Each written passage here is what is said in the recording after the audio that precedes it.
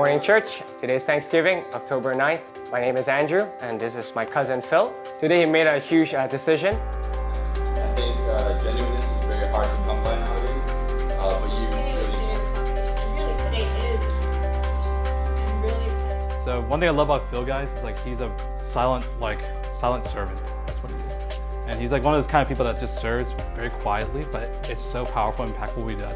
Even just showing up to church and just being able to be at attendance, he just always strives to be with people. 1, 2, 3.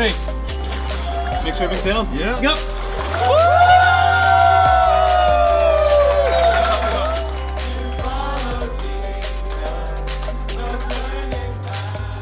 So guys, just get to know him. He's one of those people you want in your life right now.